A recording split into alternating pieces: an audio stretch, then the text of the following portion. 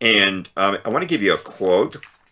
The quote is this, quote, a simple one-celled bacterium, R. coli, contains DNA information units that are the equivalent of 100 million pages of Encyclopedia Britannica, unquote. And that quote is from the Encyclopedia Britannica.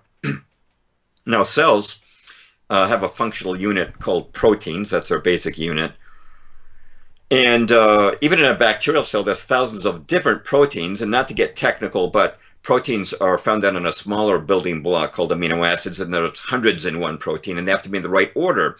And some of your listeners, I'm sure, have heard of Francis Crick. He won the Nobel Prize for co-discovering the structure of DNA.